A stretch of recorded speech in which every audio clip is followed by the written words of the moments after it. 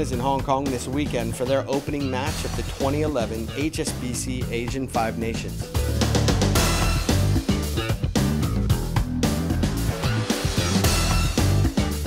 Given Hong Kong's unlikely road win in Kazakhstan last week, tomorrow's game is shaping up to be the top match of the tournament.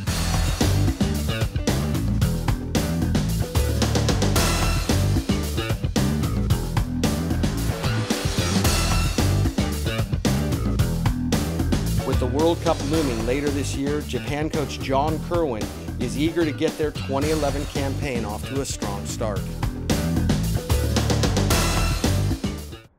Yeah, look, we had a chat this morning. We think they'll be, really up for this game. They target us as the team that they need to compete against. I think they're better organised this year. They've had a better lead-in, so we're expecting a really hard game. Our first hit out, so we're expecting a real hard game.